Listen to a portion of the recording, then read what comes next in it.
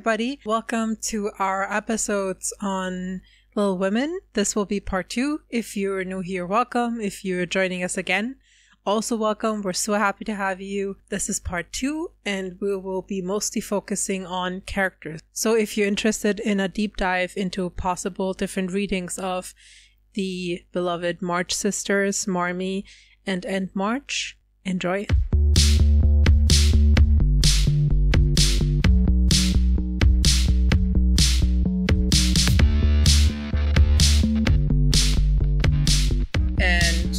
We're going to talk about one of the most compelling parts of the story, which is the characters. I told Lily about me talking to my friend Shab about that this is actually a book that her mom read to her when she was a kid. Yeah. And I thought it's really interesting that she preferred the 90s version, but that what spoke to her when her mother read these books to her was the different sisters. And so we wanted to dive into what do they mean? What's the significance of the sisters? Yes. Yeah. In asking this question of why this story keeps being remade, I think that's a really good point. The sisters are a huge pull as part of the story's popularity. I think they're the main reason why people really like this story, is because you get to see these really well-developed female characters interacting and growing up, having to overcome obstacles, but always having that sisterly bond. So yeah, I think it's interesting because I found, sorry, this is to go off on a bit of a tangent, but Go.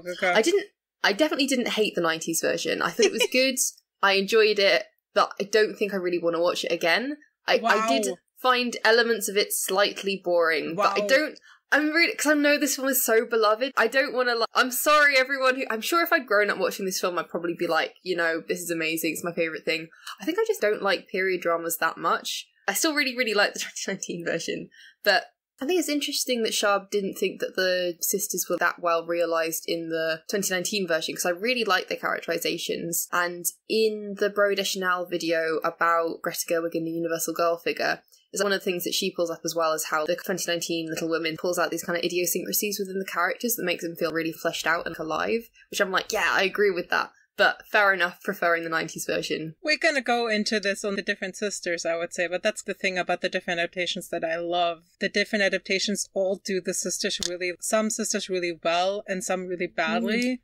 And we're going to go more into this later. But now I really want to force you to watch the 3-parter, because I really want you to tell me what you think about that one. Wait, which one? The miniseries? Yeah, the Maya Hawke I'll watch it. I will watch it. Because, I mean, first of all, blasphemy for saying that about the 90s version. And yeah, this is before streaming internet stuff was as available as it is now. That's all we had. That's all we had, Lily. We didn't have anything else. And it's not bad. It's not, objectively, I'm like, this isn't bad. I just don't love...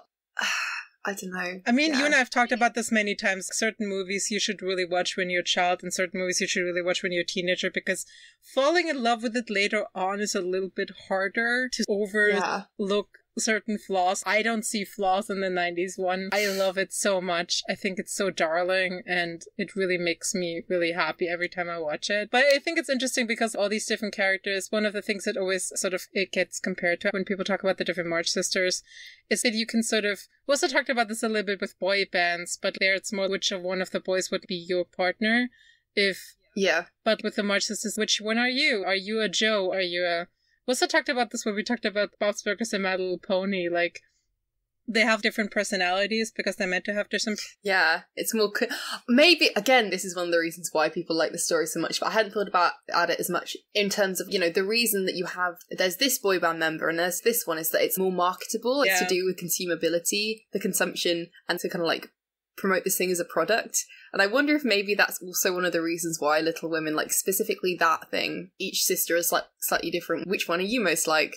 Maybe that's also kind of to do with the success of Little Women. Yeah. But then again, I kind of feel like everyone's just like, I'm Joe though. Everyone's just like, but I love Joe. I mean, it's also aspirational, isn't it? Sorry for bringing up Harry Potter again, but no one wants to be a Hufflepuff when you're a child. I mean... Yeah. Fuck transphobia, that's not what I'm saying. I want to make it very clear I'm not supporting any of that crap. But you want to be... I'm trying to think of a different IP. What was that stuff called? I don't know why I remember that it was called Dauntless. But it was one of the groups that you could join in that dystopian book and movie series. Oh, what? With Divergent?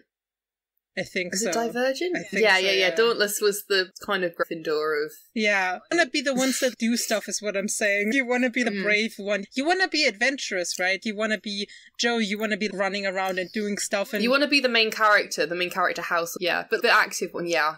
It's sort of like Jo is the idealized version of like the bookworm, but she's also headstrong, knows her own mind, but she's also kind of one of the heads of the family and very intelligent and knows what she wants out of life. Do you know what else? So many stories that are written for young women are also about having a love story where the boy doesn't love you back and it's super tragic and he then falls in love with your best friend. The fact that in the story you get the option, if you self-insert as Joe, to turn him down. I feel that's also maybe a little bit satisfying. It didn't feel that way when I read it as a kid because I just remember being so annoyed by Laurie in the book.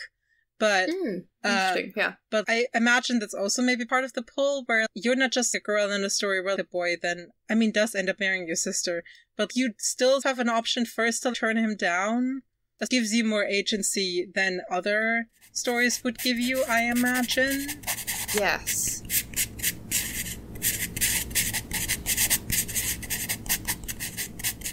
So with that, let's maybe start with Joe. So what would you say makes Joe an interesting character? All of those things we've just talked about. Yeah. But I think, again, we've this earlier, or in the previous episode, as it will now be, but we've referenced the fact that Jo is seen as almost a self-insert for Alcott herself and the autobiographical readings of Jo, and how that influences the fact that there are so many different ways of interpreting Jo and so many people have interpreted her in different ways.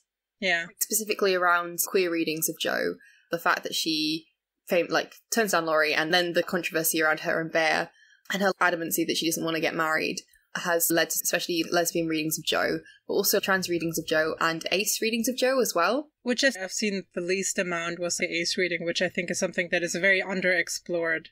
Yeah! We'll link these below, but I remember reading them article, and then recently I also read a BuzzFeed article, both of them about the queerness of Jo March in the books, and then in the 2019 version specifically responding to that and how it's brought out these different elements.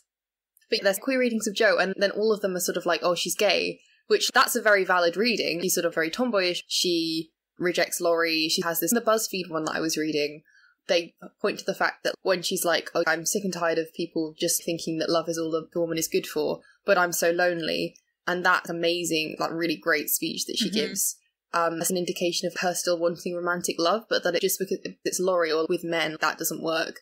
And that she's actually after romantic love, but with a woman, and that's their interpretation of it, which is a very valid interpretation. But yeah, there are no ace readings of Jo, which I think is very, very few of them, which I feel is a very missed opportunity, very missed reading. And also the line, I care more to be loved, which she says to her mom, right? Yeah. I think that speaks a lot to maternormativity. Again, heteronormativity is the idea that we just assume everyone in society is heterosexual, and everything's sort of shaped around this idea that everyone just is heterosexual, and obviously cisgender heterosexual.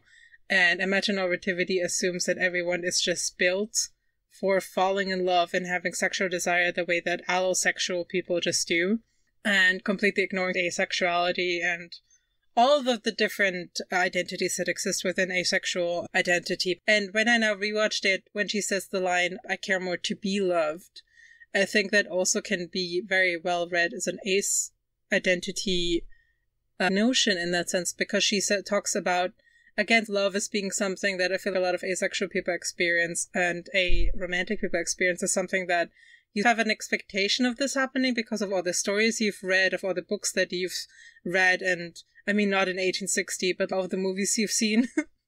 Not so much in the 19th century. But you have an expectation to be loved, maybe more so than fall in love, and you're like, I bet this is what that feels like.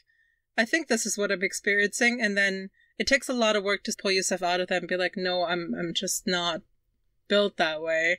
Whenever people say queer readings, they only ever see maybe possible bisexuality or having this character be a lesbian character, which again, like you said, nothing wrong with that. I'm absolutely not disagreeing with any of that, but I just feel really reductive that it never goes into...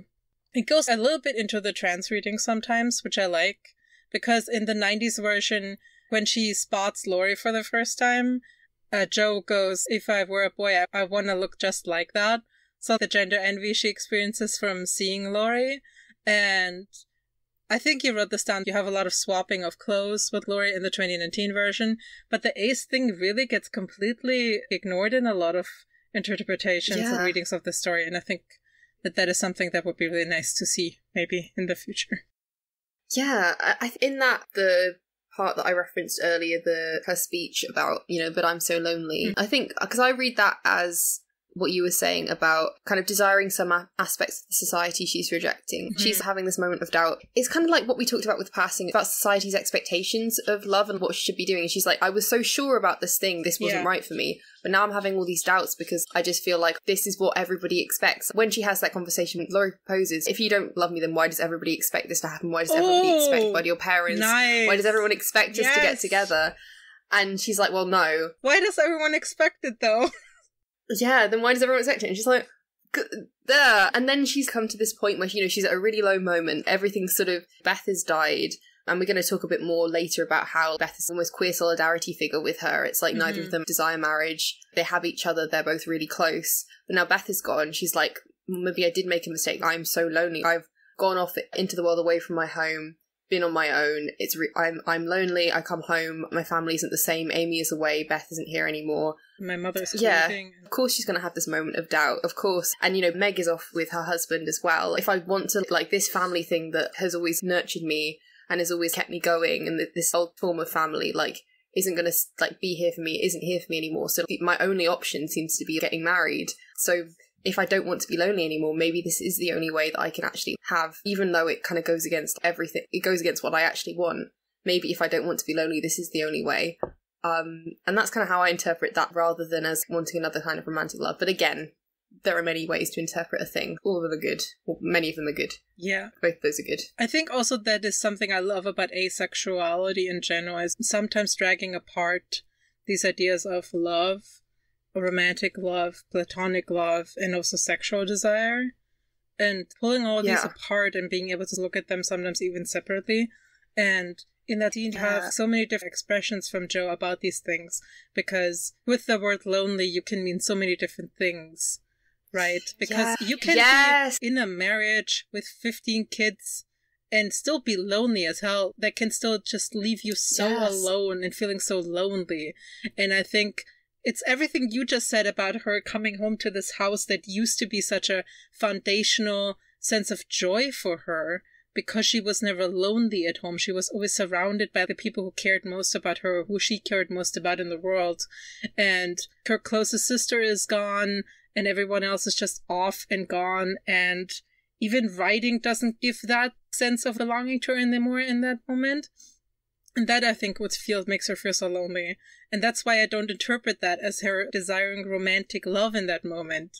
Because that's sort of the last thing on the list, but that's the thing that she, because of heteronormativity, sort of grasps to. Maybe Laurie will, ask me again. Maybe this will fix everything. Yeah, maybe. One of the things that I really loved online as well, which I really took from the 90s and the 2019 film, was that there's a lot of autistic readings of Jo as well, which I love. And it's this idea of a character who just questions the social norms around them all the time. And the scene where Meg, especially in the 90s one, when she's hurt her ankle because the shoes are too small, and Laurie offers up the carriage and she just goes, oh no. And then Jo just looks up at her sister going what? You need a way to get home? She's just being very logical. He has a carriage. What's the big deal? And Meg cared so much more about the social norms of we have not been properly introduced to each other yet. We're not that close yet. I don't know if my mother would feel about us riding in the same carriage together. What would the neighbors think, etc., etc. And also her hyper-focus and special interest seems to be writing, and that's what seems to be giving her a lot of calm and really makes her happy. And also her hatred for anything changing ever. I just thought that was so beautifully depicted as well, if you read Jo as an autistic person. And whenever someone is talking about getting married, or when she realizes John Brooke is interested in her sister, she just always moves in between them, no, my sister is mine. This is the setup that I like. I like being in my house with my sisters. And she talks so often about, why do I have to get married at all? And just questioning societal norms, like I said. And also her just pure anger when Amy burns her manuscript is just also such a great depiction of something that is so dear to you. It's the outbursts of anger in that sense. As far as reading her as different things, but I love Jo March also being read as an autistic character, which I really enjoy. I think we're going to talk about how Amy could also be read as an autistic character a little bit later on when we talk about Amy as well. Yeah. But yeah, definitely. I think it's so interesting with Jo as well, like how she's this self-insert character without being a really flat character, because often a self-insert character, if we think about like Daphne from Bridgerton or something like that, she's just kind of nothing because she can be everything, whereas with Jo, you can read so many things into her because there's so much going on, because she's a really richly laid character rather than she's quite a shallow and not particularly well-developed character. That was the bit of the show that I found the least bit interesting. Sorry, I did not expect to talk about Bridgerton, but like... we don't have to actually talk about Bridgerton. No, sorry, because in the second season, Anthony is so much more of a flawed character, so it makes... And everyone loved the fact that the first season was just banging all the time, and the second season was just, to me, much more interesting because it had an interesting lead character. And that's not the actress. Behind-the-scenes shots every once in a while on Instagram, just making a pose when someone was taking a picture. Every single still I've seen of this actress has more personality than that character did the entire season. Sorry. That's okay. Back to Jo. Yeah. I wanted to pick up on something you said earlier about loneliness and what loneliness looks like, and how loneliness can look very different in very different situations and for different people. Because I want to think about Jo and Aunt March as parallel figures, was potentially both asexual figures as well. So I think that, because when I was first thinking about Aunt March and Jo as parallel spinstery kind of figures, I was thinking about it in terms of progression and women and liberation of women, and Aunt March is this lonely figure. She's this kind of stereotypical spinster. She lives alone in a big house. She has a poodle. I mean, in the 2019 version, she has a poodle. I think in the 90s version, she had like a lot of different pets. She's less to do in the 90s version. She lives alone with animals. She's very grumpy and quite controlling, and just this figure who lives alone, and she's like wicked old Aunt March. I kind of want to resist villainising that spinsterhood as something that's inherently bad, compared to Jo as more outgoing and more sociable character. I want to resist the idea that it's bad to be happy on your own and happy seeing people at your own pace and not wanting to get married and like having a poodle. I don't think that's inherently bad, but you can still see how the movies perhaps... I think the movie is still trying to encourage you to read Jo as a progression into a different kind of spinsterhood, but I still want to push back against the idea that that other kind of spinsterhood is inherently bad in any kind of way. And I think the 2019 version also wants you to push back against the usual interpretation of Aunt March as the mean old woman, not just in showing you, but also telling you. Definitely. Because when Meg gets married, there's a moment where Meg makes some comment about it's better than being alone in someone's house or something. And then Aunt March goes, I heard that. And then she says to Marmee, I like being alone, or something to that effect. And then Marmee says, we know this. I love the fact that the 2019 version was also pushing back against this idea that, yes, she isn't a very likable person. She isn't. She's very nagging, she's very controlling, and still has all of those qualities. But that doesn't mean that she's a sad, lonely old lady in a house. She maybe just likes it. She still has family. She could have a load of family around her if she wanted to, but she chooses not to. It does respect her in that way. It can present her as dislikable whilst also presenting her as a character that you can respect as well, which, I think you're right in terms of especially the 2019 version. I love the fact that because you brought this up for the first time, I'd never thought about Jo and March in that way before. Is that they're both called Josephine? Like they're both called Josephine. Yeah, I'm pretty sure Alcott, not to put too much into tensions, but I'm pretty sure she did write them both as parallel characters and as characters that you're supposed to read as and compare the two of them. I think also Aunt March also reads as quite an ace character. Again, at the wedding, or when she's talking to Jo and she's like, oh, I don't suppose you're that interested in marriage, I don't blame you. One of the reasons that it's inferred that she doesn't want, you can infer that she doesn't want to get remarried is that she wants to hold on to her. She's like, I don't have to marry because I'm rich, and I made sure to hold on to my money. And the way she did that is to not marry again, because then obviously her property would become her husband's property. But then you also get that sense that another reason she doesn't want to remarry again is because she enjoys her own company and being alone. And I think at the wedding, is it Meg tries to kiss Aunt March? She's like, oh, I don't like to be kissed, and that's just her a boundary. And that actually doesn't come across as too villainized or anything or as weird. It's just Aunt March doesn't like to be kissed, and that's fair enough. It's also Laurie who kisses her when they're in the carriage, and she's immediately like, get off of me. Yes. She has very specific boundaries, and people don't seem to have a whole lot of respect for them. I mean, you could read that as just like, oh, eccentric old woman, but I think it does do quite a good job of being respectful of Aunt March, like you were saying. I think you're right. I also like what you also pointed out to me, which is that Aunt March has an added understanding of Marmee that Jo just doesn't, and that's how they differ. I loved your reading on that. In the 2019 version, Gerwig gives Aunt March a lot more of an understanding of her as someone who's been part of this family for a lot longer than Jo, because she's so much older, and she's seen the love story between Marmee and Mr. March, whatever his name is, I don't remember it. But we talked about that scene where Jo says Marmee loves her life, and then Aunt March immediately claps back and is like, you don't know what she loves. Yeah, and it's showing, again, it's that question of capital and money and power and relationships and gender that sort of Aunt March has that perspective of knowing, in a way that Jo doesn't even know, of what the limitations of marriage can be, or marriage and loss of money, specifically marriage as an economic proposition, that Jo doesn't understand, and the impact that has on their mother. And we're going to talk more about Marmee in quite a lot more detail soon. But yeah, I think this film, the 2019 version, gives a lot more space to Aunt March as a character, and someone with their own complex backstory and understanding of who they are. Also, talking about capital, one of the things that also never occurred to me until you and I started talking about these movies is that Aunt Marmee gives a family member quite a BS job just so they have some sort of income. And because the book is written more from Jo's perspective, she just talks about this horrible old woman in the family she doesn't like, having to work for her for money. But Aunt March could also very well just pay someone else to read for her if this is really something that she cares about. My interpretation is that she does this, and maybe this is mentioned in the book, and some book fan is gonna listen to us talking about it, but it's in the book. I feel like Aunt March only gives this job to Jo because she wants them to have some sort of income that's safe and that they cannot get fired from, because, And that's interesting as well, because she's so focused on the March sisters getting married so that they can be economically stable. Obviously an old-fashioned kind of viewpoint, but also one that's still very relevant to them and to their situation, very pragmatic. And that's why she vibes so much with Amy, is they're both very pragmatic characters. And she's like, well, you're going to have to be the salvation of this family because none of your sisters are going to marry well. You need to marry well so that you can actually support your family. But I think it is interesting that, she gives Jo a job because she's got this awareness of finance and what finance means and the importance of women having money and having finances to their personal happiness and just to their livelihoods. Yeah, which is really interesting.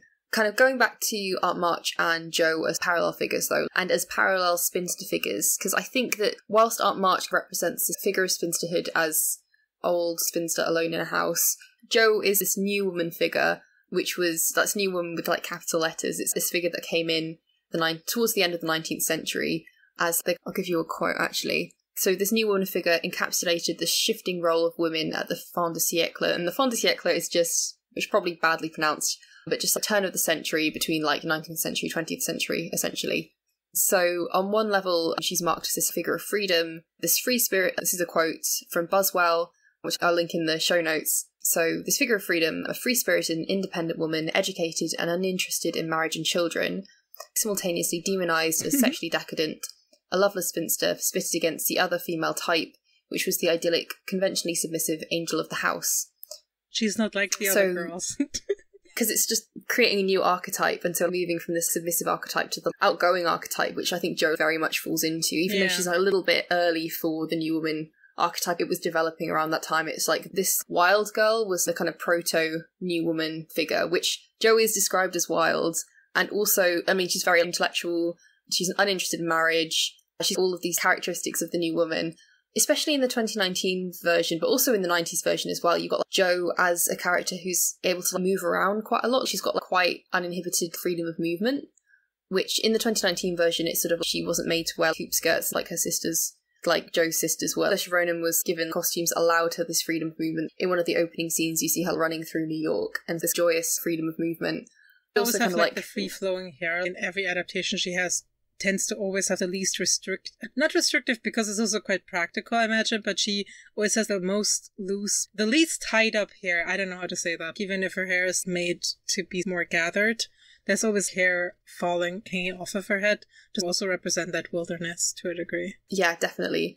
And I think it's also connected to a certain Americanness as well. I did just read this off the Wikipedia page for Little Women, but Jo March was sort of the original kind of like girl next door character, very all-American woman of America.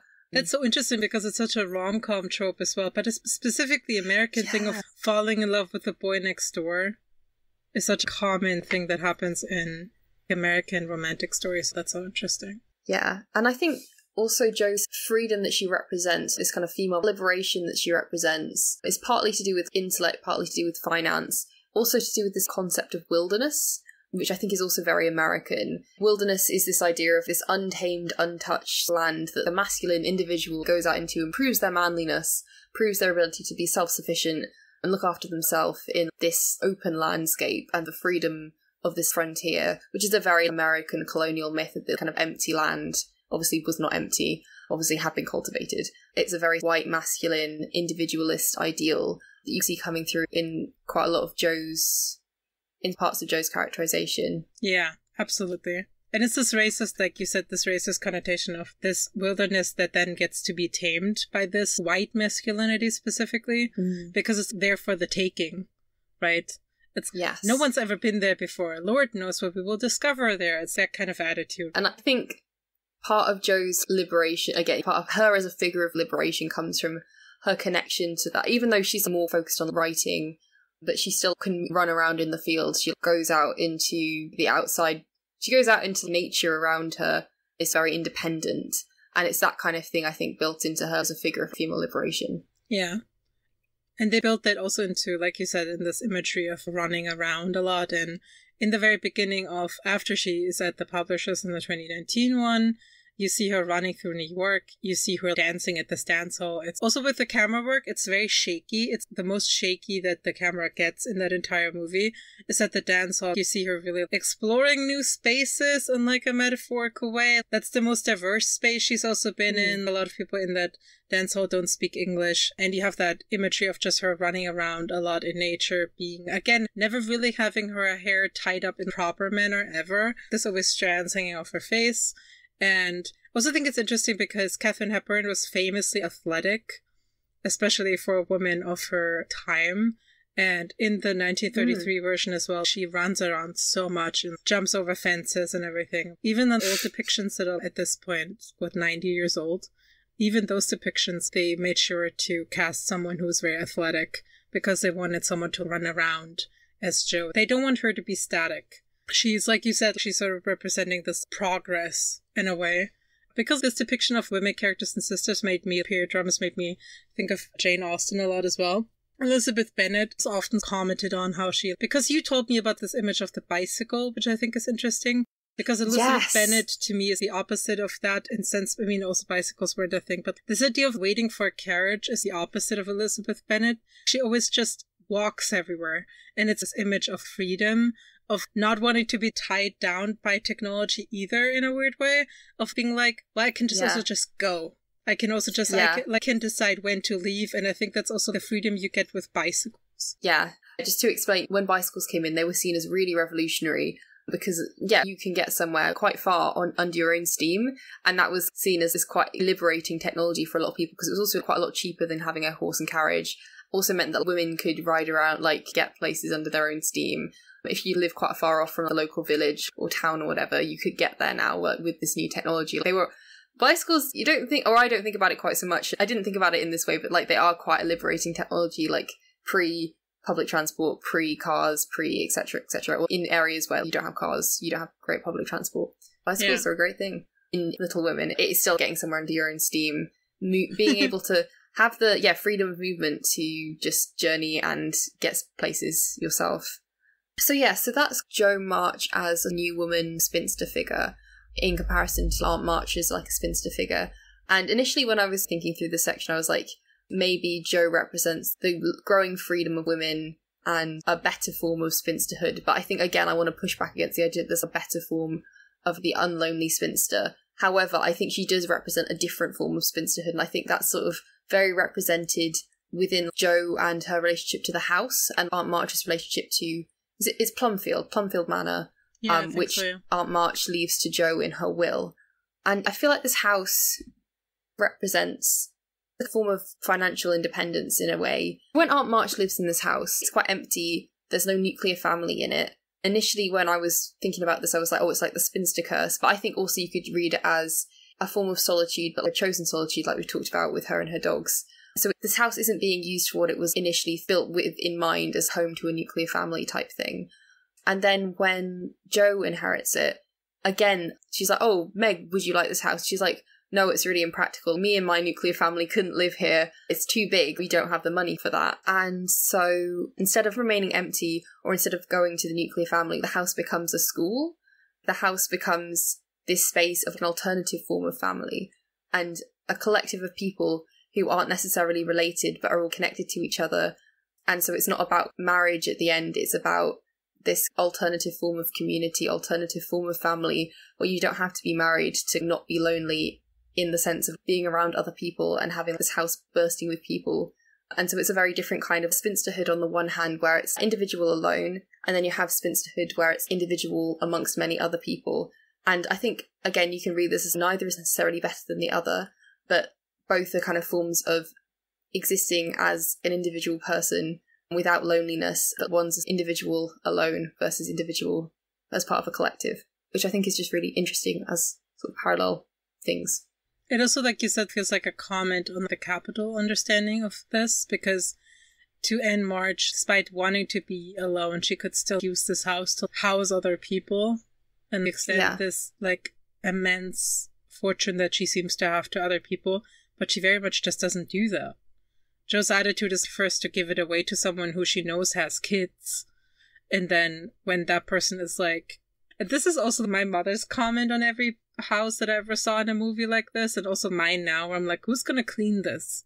All of these windows and all those old ass rugs, who's gonna get the dust out of those, and those giant curtains and everything, who's gonna dust those? Having a giant house is also just a huge amount of work. Heating that kind of house also is super expensive and everything. Like you said, it's not practical. The fact that Jo makes this a community-based thing, that she says, let's take this thing in the capitalism of the time is meant to be for one rich person, and let's extend this to the community. And it feels very utopian in the 2019 version, because even in the script it says boys and girls of all races or something play. Yeah. It's like, as much as I do love it as a sort of, here's an alternative form of community that you can exist in that isn't the nuclear family, isn't that cool? It also does play into a stereotype, or like the utopian multiculturalism. We're gonna have like a school for boys and girls of all races. Everybody gets along in harmony. And isn't that beautiful? And without addressing, okay, no, like, structural racism and sexism do still exist and would still exist within the structure, even if you're trying to build something outside of the existing structures. I think it is also interesting the fact that, like, Alcott's own father tried to create this little commune thing. Oh yeah, good point. That was supposed to be separate from society and folded within like a few months because they literally ran out of things to eat because they were like all starving, which obviously isn't quite what they're doing here, but it's that kind of, oh, we're an oasis outside of society is kind of what they're gesturing towards, which is a little bit like, Yeah, her dad was a character. Oh god, that was interesting. Yeah. But I do still quite like, with all that criticism, I do still quite like the idea of subverting something's, like, original function and using your means to create something different out of society. So in real life, Mr. Alcott, the father of Louisa May Alcott, he... Again, we're talking about what the adaptations take from real life as opposed to the book and put into the different movie adaptations. So, in real life, Mr. Alcott started a school and let black children attend the school. And because of that, it was shut down because of segregation laws, or even whatever came before that. I think it's people pulled their children out of the school or something. I think it was shut down. I think it just folded. It didn't last, basically, because of the racism at the time, either legal or just interpersonal racism. Yeah, and I think they included that. I don't think that was part of the book, but they included that in the 2019 version of the film as something that Aunt March references when she's talking to Jo.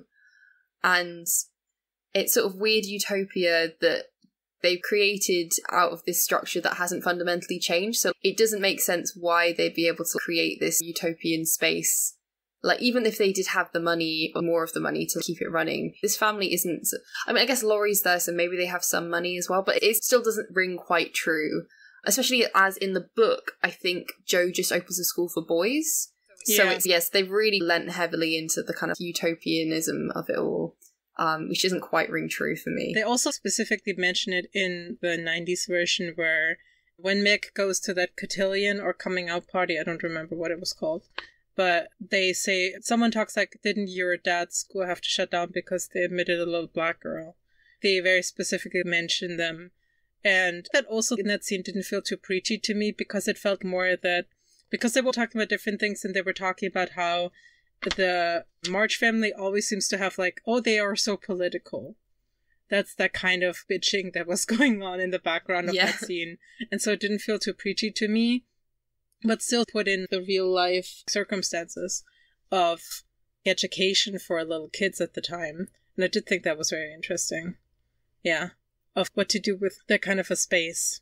And as critical as I am of this ending, I do think it's still quite beautiful. And what they're trying to represent, I think, as well, is that there is this almost return to childhood.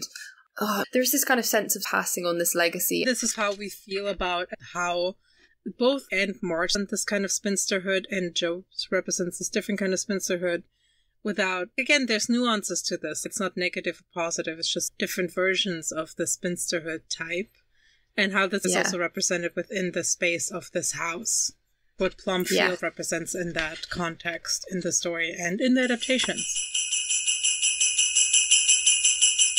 And we're now going to move on to Beth. And Beth is someone we have a lot to say about because she's also, again, semi-autobiographically assumed to be based on an actual sister of Jo. I keep wanting to say Jo or March. Of Louisa May Alcott's, Elizabeth Sewall? I think Sewall, Sewall, okay. And she's a sister that passed away, sadly. Actually, most of them died. Yeah, I mean, they all did, eventually. I mean, yes. Yeah. No, but a lot of them didn't get to be that old. Her mother got to be quite old, but the sisters all didn't live that long. Yeah. According to the Life articles, this is the character, this is the sister this is based on. This is always the way that this is being framed, as Beth is always based on Elizabeth. Elizabeth died when she was 22 years old. I think we both think that Beth as a character is often quite underdeveloped in the different adaptations, and I think this possibly comes down to the way that Alcott represented her in the original text and the way that she adapted her. But I think it is very interesting to compare how Beth is represented in the text and then to how Elizabeth actually was as a person. The Life article talks about how there isn't an awful lot written about Elizabeth, how she was relatively, because she didn't live for that long, like relatively little compared to the other sisters is known about her. However, adaptations haven't really picked up on sort of Beth as a character and developed her much beyond, well, she's the sick one. That seems to be the thing that most people know her for, and to be honest, seems to be the way that most adaptations portray her as her main characteristic. I feel like there's a lot of ableism in the way that at the time when this 22-year-old was dying, was being treated, and at the same time how that's reproduced in this story, and then in every adaptation since then. Because all of the adaptations of Beth present her as this very pure, good. Yeah, she's too good for this world. She's very calm about her death. She's, you know, in the 2019 version, when Jo's sad, she's like, no, Jo, you need to accept this. I'm not afraid. I'm ready for this. Some things you just can't stop. Yeah, and she's all about calming her siblings and her mother. It's all about, you know, she's got a lot of humility and she's a very calm one. Whereas in real life, according to the Life article, it says she lashed out at her family and her fate with an anger that she had never before expressed. Yeah. And how they also treated this 22-year-old person dying as a child when this wasn't what she was, because she was 22 years old. And it says that her disease had made her look like a middle-aged woman. It was quite straining for her to be this sick for so long.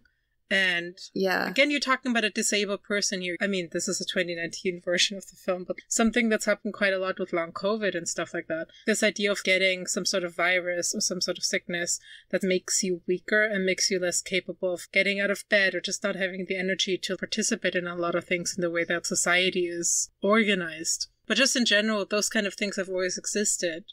Those kind of diseases and people who are disabled. And the fact that that never gets shown in the respectful manner really annoys me at this point, to be honest, because she doesn't really do a lot, and she talks about be good, be like do what Marmee taught us. Do it for others. When someone criticizes themselves, even when Amy says, I don't like my nose or something, like you immediately, Beth is there to be like, I like your nose. Beth is just, her shyness is always shown as, again, something you could really exploit with a lot of depth, because a lot of shy people have a lot of inner monologues going on, but you hardly ever get to see that, because Beth almost seems to more exist as a character to like motivate Jo.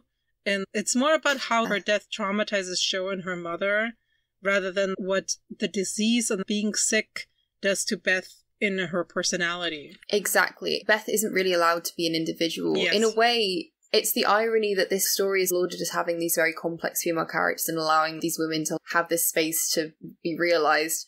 But Beth always seems to kind of end up filling in that almost manic pixie dream girl muse role. Like, her death and her storyline is all about how it moves the other characters, specifically Jo. She doesn't really get to have her individual storyline. She's all about supporting the other characters, which I think is just the kind of ableism maybe inherent within this story, or the way that Alcott wrote it, especially when compared to real life Elizabeth Sewell and how she felt about her death and about her illness. It's her of a lot of her autonomy and agency to make her this supporting character. I think every adaptation doesn't really understand that this is a disabled character. Yes. To them, it's just tragedy. Isn't this so sad? And you're like, yeah, for you. But what about her?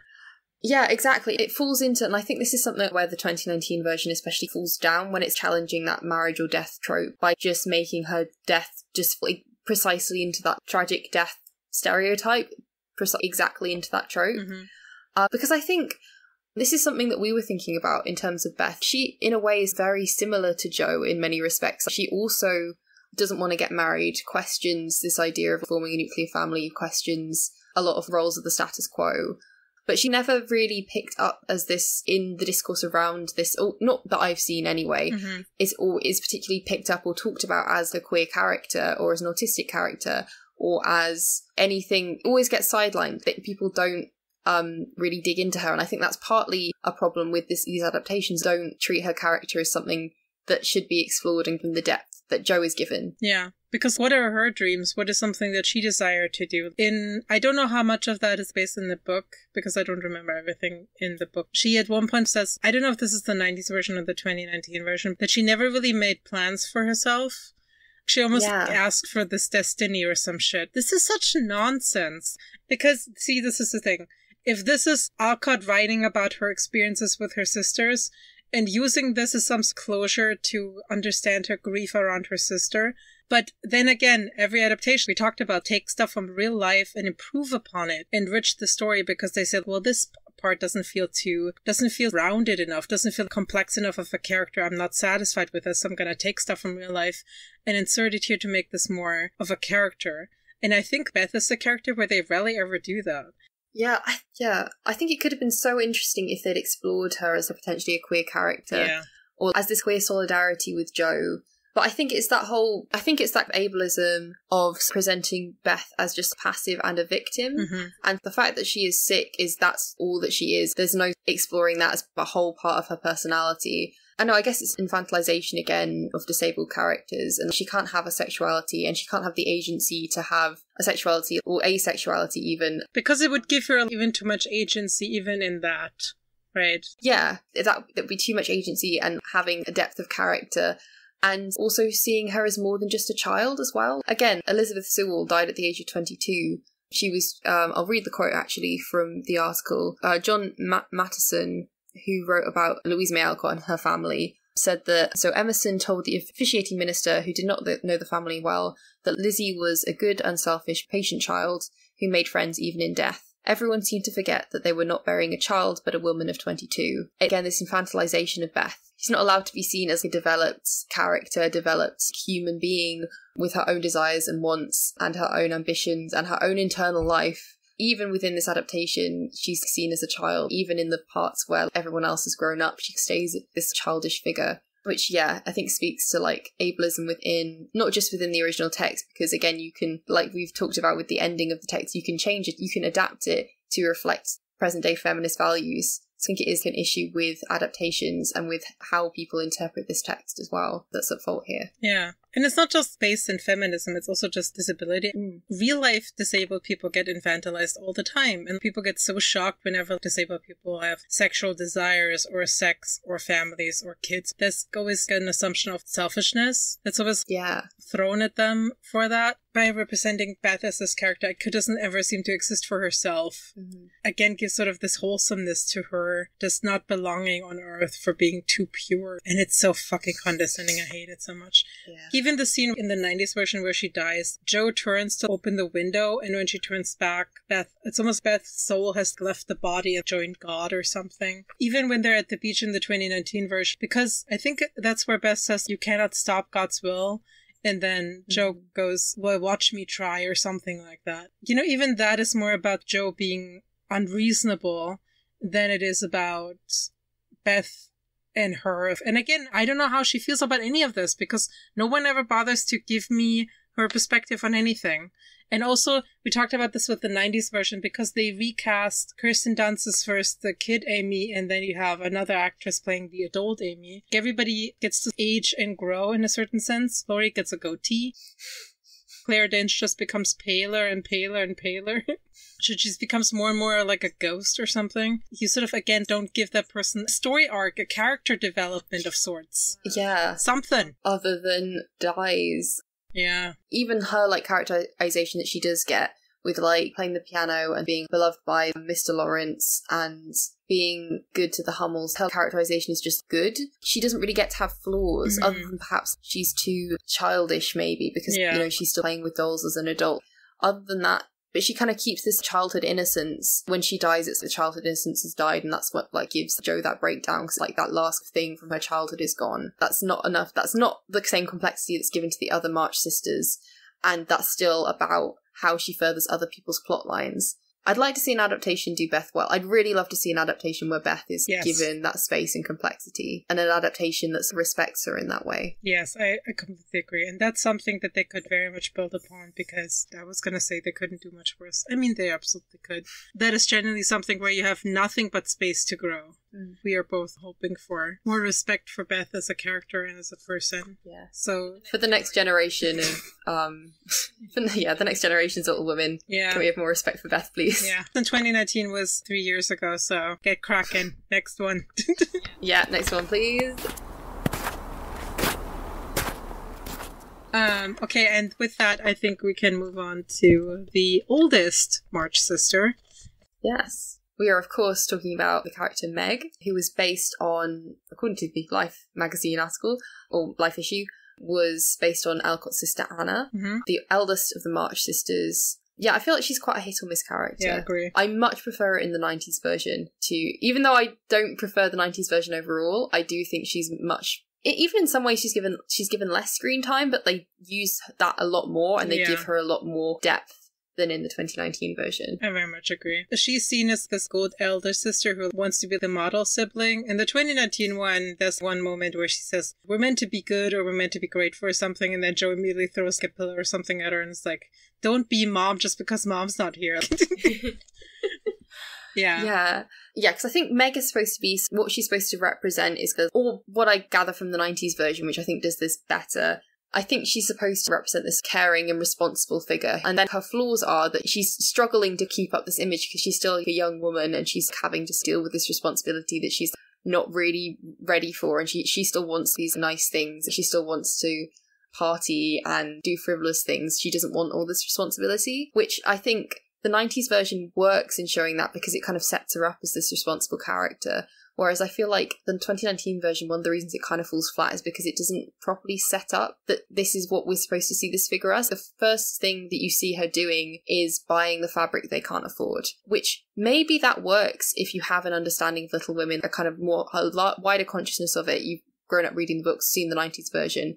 You know that Meg is supposed to represent this responsibility. That makes sense. This is her flaw. But if, like me, the first time you're actually interacting with this text is the 2019 version, it doesn't really work because you kind of need it to set up that, oh, she's the responsible one before she breaks that responsibility. If that makes sense. I mean, even having seen the 90s one, to be honest, I just felt like it was such a downer. Whereas I don't remember from the 90s version, I just don't remember Meg as being a downer story, because it's meant to be, she meets someone, she kind of finds them intriguing. Before I watched the 2019 version, I'd seen the series and the 90s version. And it's the story about the triumph over poverty in a weird way. She fell for someone that no one really wanted her to marry. Her mother wasn't against it, was being more pragmatic about it. Aunt March was very, very vocally against it, and that happens in almost every adaptation. Now that in the 2019 one, there's an interaction with Aunt March who sort of steps in and goes, no. That's the moment when Meg usually goes, actually, I do love him and I do want to marry him. And then the 2019 one, you just don't get that because it starts, like you said, with, I cannot afford this. And then she goes, $50, what was I thinking? And every time I watch this adaptation, I'm like, $50 in 1860s? What the? Like, how much money was that? Yeah. Like, $50 is a lot of money now to spend on something. How much were $50 back then? Holy God. Jeez. Yeah, you said that it's a little bit different in the book. Yeah, it's really funny, actually. In the book, I was doing a little bit of background research. I just went down an Aunt March rabbit hole and was just command Fing to just see all the Aunt March parts. But there's, in the bit where Aunt March confronts Meg, it's presented more as Meg hadn't really made up her mind about John. She wasn't really sure if she loved him or not. And when Aunt March is like, don't marry him, it'll ruin you, she just goes off on one about how much she does love him, just kind of out of spite. Like, there's a kind of immature spitefulness where she's just like, actually, no, I do really love him and I do want to, like, marry him, and actually he's the love of my life and you don't know me, you can't control me, I'm gonna do what I want. And then suddenly she's kind of like, oh shit, he might have heard that, I'm not actually sure if this is what I want or not, but I guess I've kind of committed to this now. That's the best reason to marry someone, out of spite to a family member, just to be just like, stubbornness. I'll show you. Yeah. And she's like, I hadn't really made up my mind, but I guess now I kind of have. Oh well. Which I just think is very funny. Those kind of character flaws that I think is, again, one of those things that people love about Little Women and how flawed and complex the characters are. Which, just Meg, in the 2019 version anyway, it's... She doesn't have access to the money that her friends have access to. When it comes to public, events, she's always very aware of the fact that she's always wearing the poorest clothing. When she does have access to fancy dresses because of her friends, it makes her feel like, oh, this is what this is supposed to feel like. I really enjoy this, actually. But she also feels guilty about feeling that way. And I think that's why she's such a good layered character. I think most of this is due to the fact that you see it not in chronological order. She's just constantly like having issues and issues and issues. I didn't like when she goes, just because my dreams are different from yours doesn't mean they're not as important. It felt a little bit preachy. I do get that. I think I like that, and I prefer that to some of the lines in the 90s one, which I felt like were more on the nose. I quite like this as a conversation. Like, it's not my favourite line. I like the conversation, but that line in and of itself, I'm a little bit... Yeah. I feel like you got very good scenes with Amy, you got very good scenes with Joe. Mm-hmm. I feel like Meg, that was her sort of, here's me asserting who I am as one of the Little Women. Less convincing and less interesting than those two. But I didn't hate it. Yeah. I was just going to say that I think you're right about her and John. Their relationship isn't set up too well in the 2019 version, I want to say. Yeah. The scene where he's like, I'm so sorry that I couldn't provide you with the things that you want, and then he walks out. You know what I mean? That's the line for a 14-year-old who feels sorry for himself. Fine.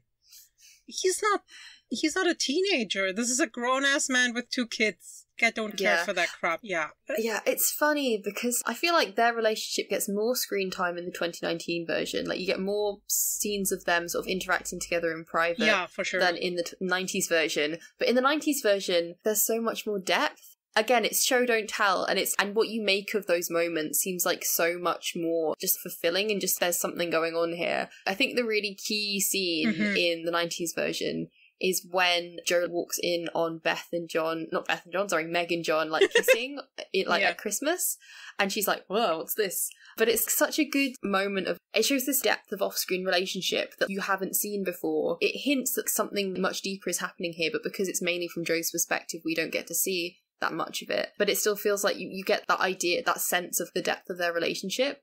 And also the layers to the characters as well. You kind of get the sense that actually they're very passionate about each other. Yes. And because we're seeing it from a younger perspective, this doesn't quite make sense to Jo. She doesn't quite understand, and also she's like not interested in that anyway. I don't know, there's layers to that as well. Yeah. In every single adaptation, you just always get this idea of this is the boring character. John Brooke is boring and doesn't sort of have depth or passion for anything. From Jo's perspective, she feels it's more like puppy love type thing. Yeah. It's the thing you said about using the time wisely.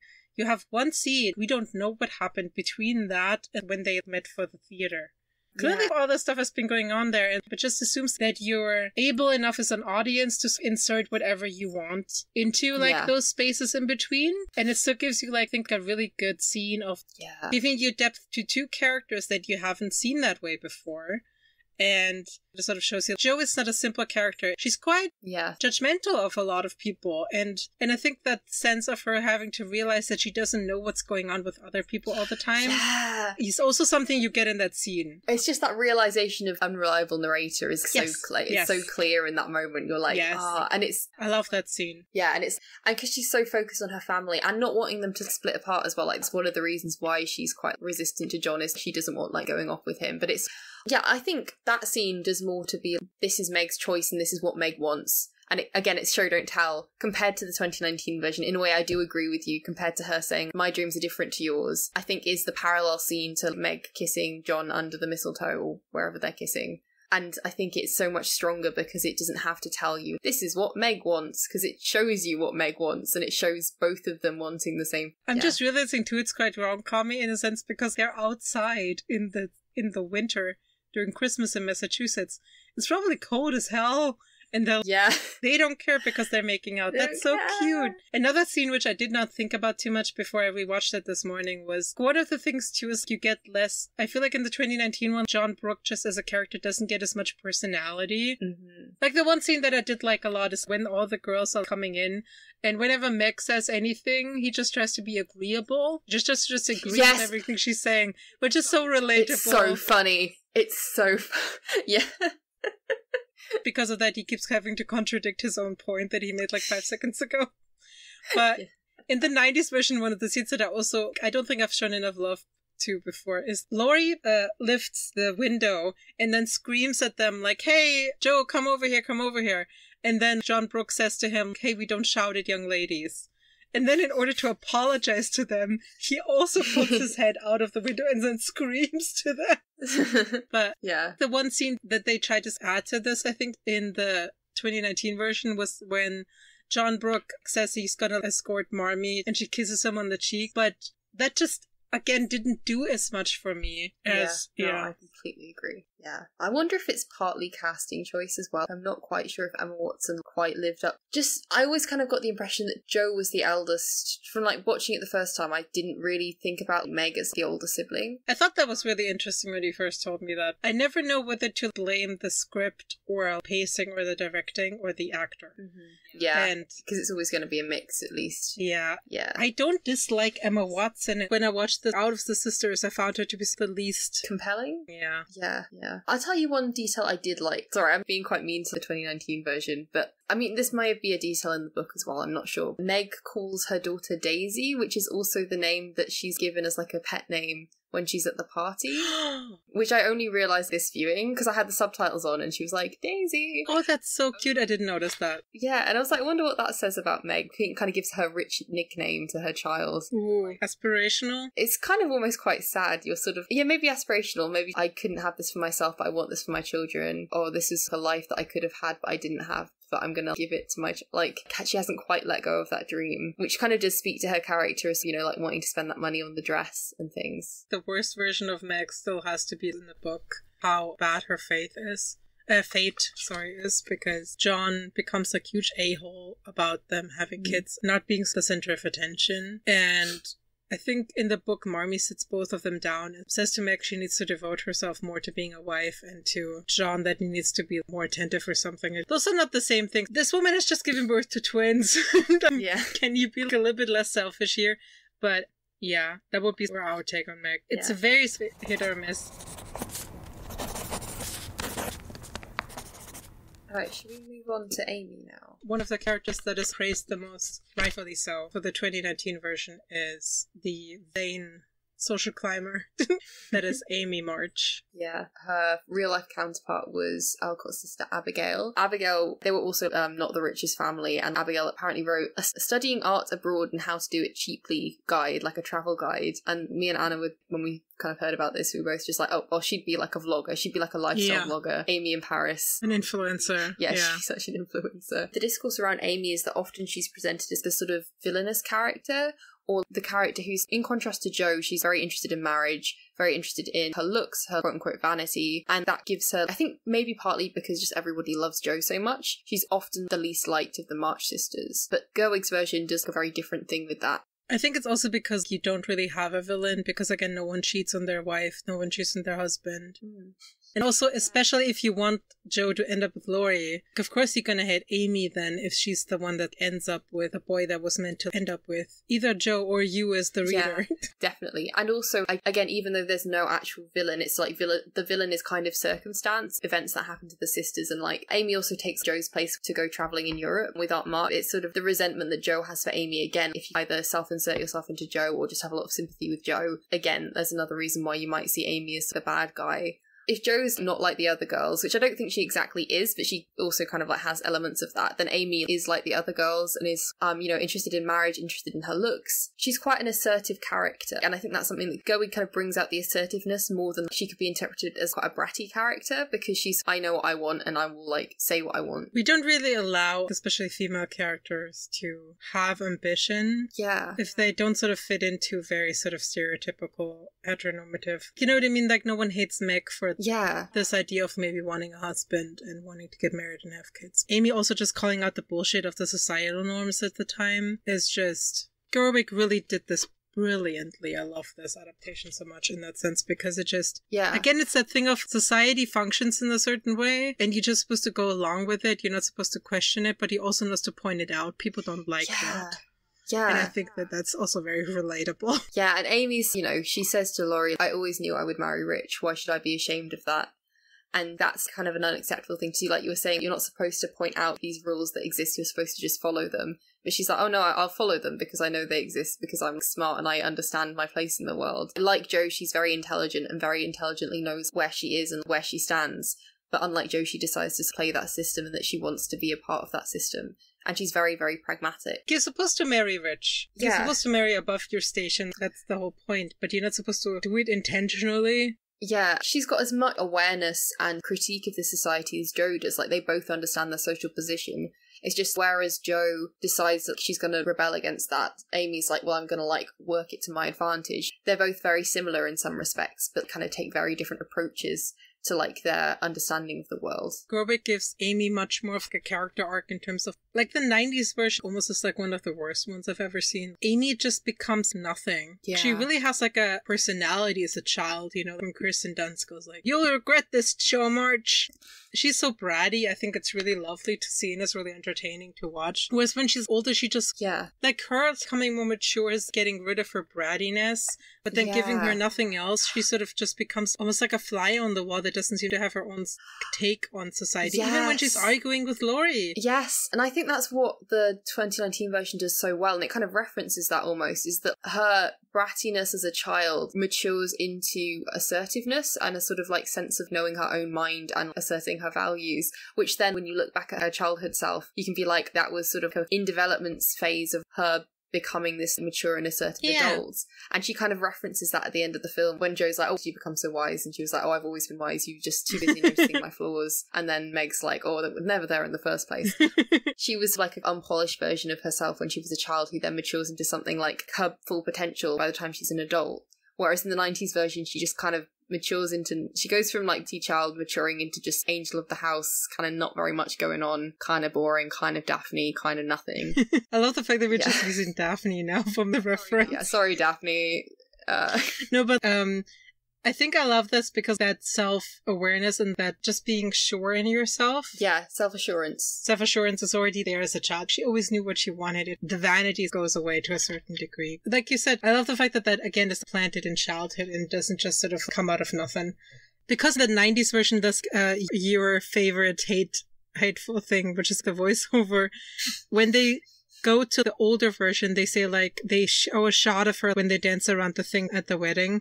And they say, like, as Amy said to us when she was a little girl, and then they'll give you a shot of the actress, because those two characters in the 90s version feel not connected whatsoever. They're both blonde and they're both in the house. That's all they are in terms of being connected to each other. And because there's that scene where they're in Paris at this point, and she says, Rome has taken all the vanity out of me, and Paris made me realize I'd never be a genius.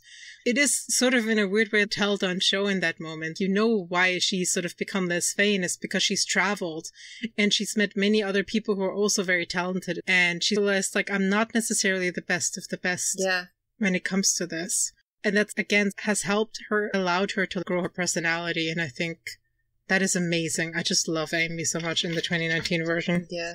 Oh, I know, me too. And I feel like, again, this isn't necessarily something bad the 90s version does, but when Amy's a child, she's kind of more of a passive and innocent. Like, they kind of play up the sort of, like, innocence of childhood a bit more in the way they present her. Because she's never shown as being actively, like, naughty. Like, you never see her. Like, when she burns Joe's manuscript, I think this is, like, the key bit. In the 90s version, you don't see her burn the manuscript. You just see Joe come home, manuscript isn't there, manuscript's in the fireplace. Whereas in the 2019 version, Gerwig shows you Amy very deliberately and very kind of stony-faced burning this manuscript, burning every single page, looking at it, the fire reflecting in her eyes. This is a very deliberate act that she's done, and that almost makes her...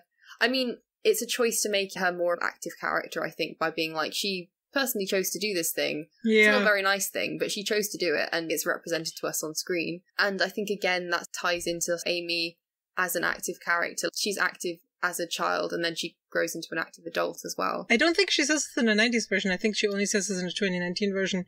But almost autistic logic that comes into this, which is like, well, I would have destroyed one of your dresses, but that wouldn't have hurt you, and I really wanted to hurt you. You know what I mean? It's that thing of, well, I wanted to hurt you. Yeah. And I couldn't have destroyed something else. I needed to destroy something like your manuscript. And not that she's not sorry. That's not the point. The point is this idea of destroying something that would have been more easily replaceable is not helpful because she wanted to cause pain. So the manuscript was sort of the best option for that. And I just love that kind of, again, it's horrible. But I love that logic of, well, destroying something else wouldn't have cost what I wanted to achieve, so the book it was. Yeah, but I love that shot of just her holding up the pages. It's so villainous. It's so almost Disney villain, like. I know. Yeah, it's gloriously like, oh, Amy. It's great. It's so good. It's so good. But then she's not a monster for doing that. Like, even, okay, in the Life article, Gerwig describes Amy as a monster, which I think is an interesting choice because I feel like she's given so much complexity and nuance and depth, and maybe that's what Gerwig's referring to, is women being allowed to be sort of vaguely monstrous rather than just like paradigms of goodness or, you know, childhood innocence. Like, Amy as a child isn't just childhood innocence. She does mean things to Joe, but that doesn't make her like a terrible person. But I think that's kind of where this idea of Amy as a monster doesn't really work, because a monster implies a value judgment and a flattening, perhaps. I mean, not necessarily, but like potentially a flattening to just a villainous character, which she does the opposite with Amy. So I'm not quite sure where that characterization comes from. I'm not quite sure I agree. Perhaps monstrous, but not monster? I don't know. But you also talked about this idea of children as just being that when they're still like learning the parameters of what is acceptable in terms of how you act and stuff. And she is the smallest of 4 kids. And there's this idea when she goes to school with the limes and stuff, Meg gives her money, even though Meg doesn't have enough money to give to her. She's the one that has the least amount of responsibility too in the household because she's the youngest. She just hasn't had to mature as much as the other ones have had to. Yeah, she's been sheltered to a degree that the other ones haven't in these really difficult circumstances. Yeah. Yeah. So we talked about how Amy often gets cast as the villain, and one of the reasons, as we said, is because Amy ends up with Laurie, who we want to end up with Joe. And we also really loved what the 2019 version did with the romance between Amy and Laurie, because it always feels clunky in most other adaptations I've seen, even the series. Even though I would recommend the series, I didn't like that one either in terms of those two characters. And again, in the book, it's really creepy.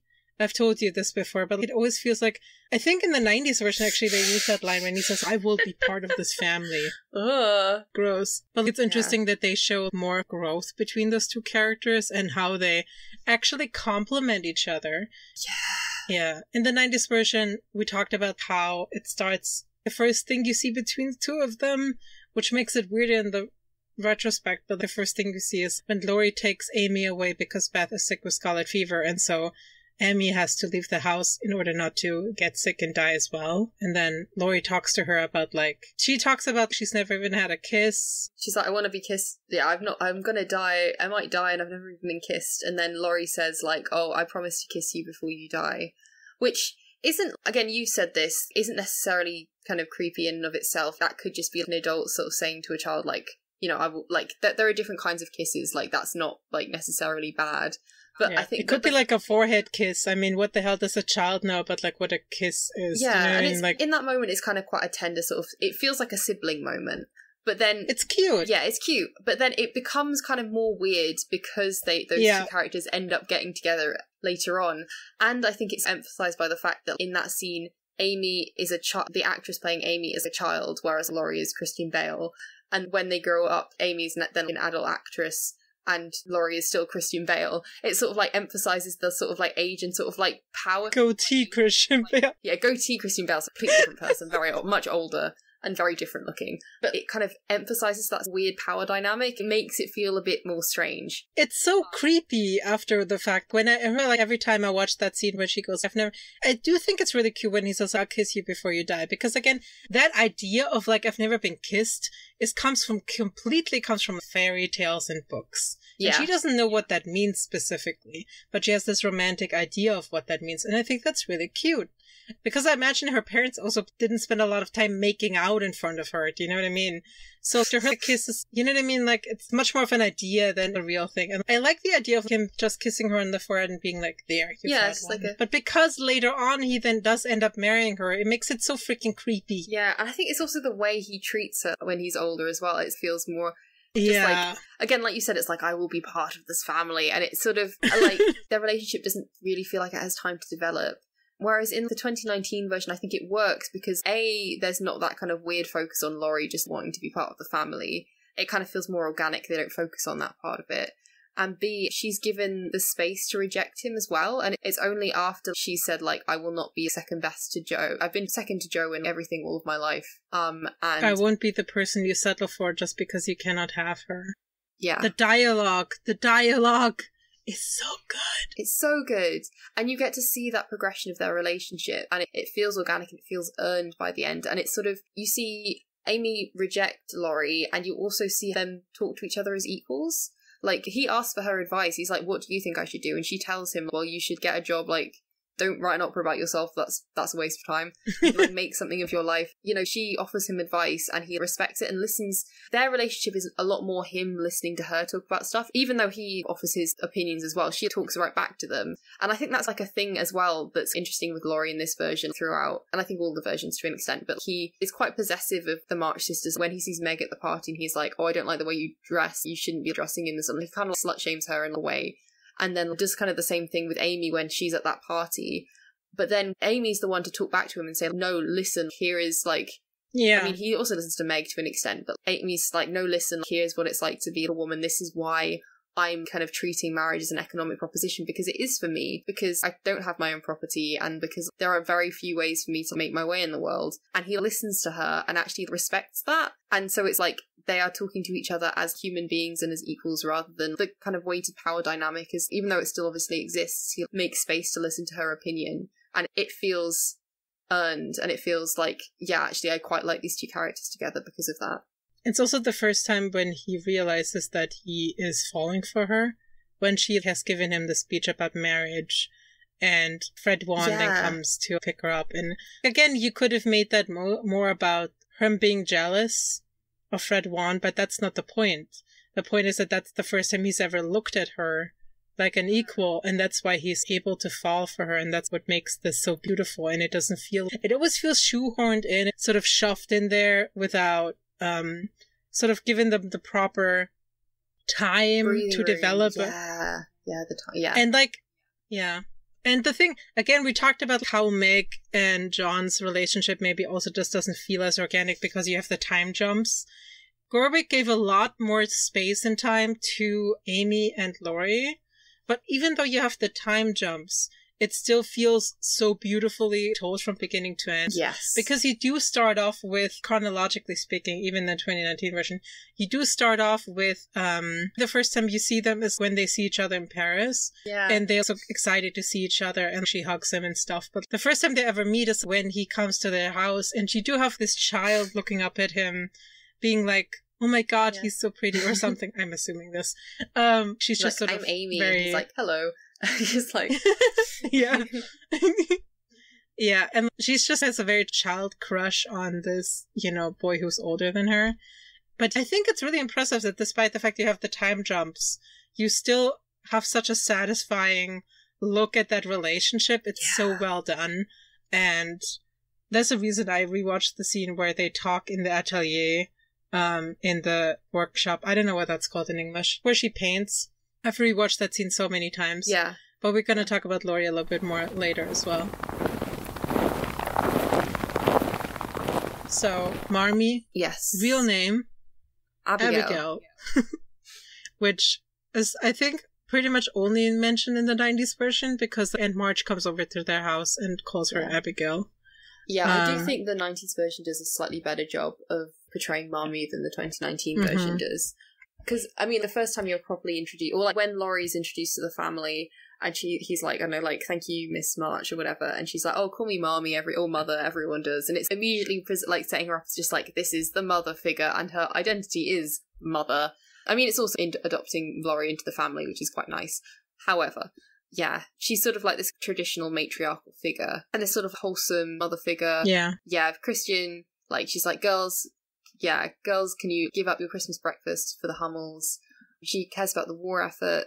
She's shown to give away her scarf or something to this old man because she's pretty sure that he's homeless or just does not have enough to keep himself warm. Yeah, she's very self-sacrificing. Yeah. She's also self-aware of how bad her country is. She's like one of the good ones because she's aware that her country is bad. She's like, I'm ashamed of my country. And sort of like, she's one of the good white people. She's aware and self-aware and is righteous in her sort of self-awareness. It does feel like a very I didn't even know what to call it, post-2016 kind of mentality, though, as a mainstream film, I would say, to have a character like that say, I'm ashamed of my country. If this was an early 2000s film, post 9/11, it would be a lot more of, this country can still do great things. You know what I mean? Yeah, it would be a lot more patriotic,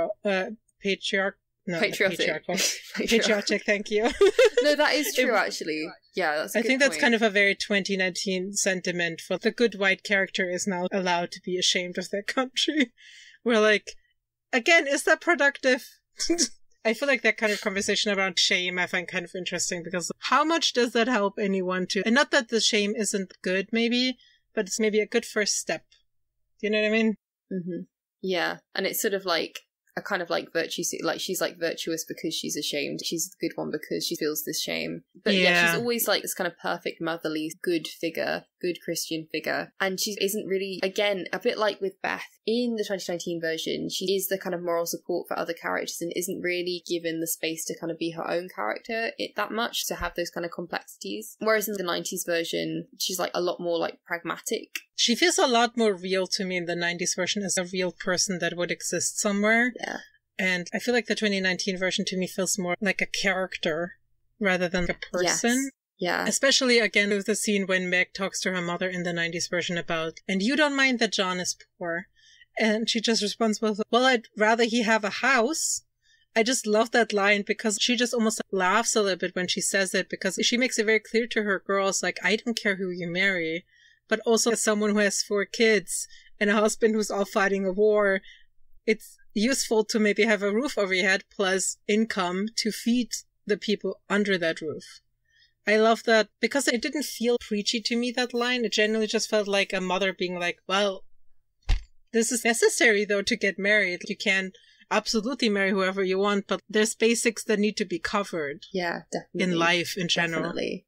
Yeah, and I feel like in the 2019 version, we kind of... there are sort of hints towards Marmee having this not even alter ego, but sort of like in hidden depths of like emotion and frustration that are hinted towards, but mainly told to us and never really shown, or not enough. It's really interesting because we both thought that this scene did not exist, and then we both figured out like quite recently that the scene does exist, because even the scene where she talks to Joe, where she says, I'm angry nearly every day of my life, 40 years of effort for the anger not to get the better of me. And it's interesting because even that scene doesn't feel like it's about Marmee. It feels like it's about Joe not to let anger sort of...